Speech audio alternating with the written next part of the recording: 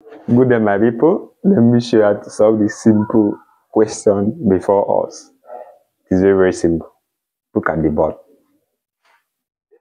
2 exponential x squared minus 2 equals to 16 multiplied by 2 exponential 5x. We are asked to find what the value of what x, values of what x. What do we do? Solution. We have 2 power x squared minus 2 equals to 16 into 2 power 5x. All right, what do? We can reduce 16 to 2 power 4, right? So we have 2 power x squared minus 2 equals to 2 power 4 multiplied by 2 power 5x.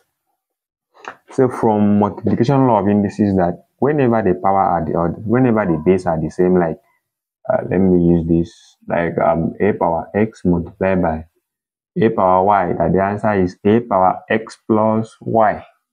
So I'm going to apply the same thing here. So that 2 power x squared minus 2 equals to 2 power 4 plus 5x. So what happened? They are of the same base. We do this like this. We now equate the powers. So x squared minus 2 equals to 4 plus 5x. What next do? We equate to 0. So x squared minus 2 minus 4 into 5x equal to 0. What next do? Let's open the bracket. You have x squared minus 2 minus 4 minus 5x equals to 0. What next?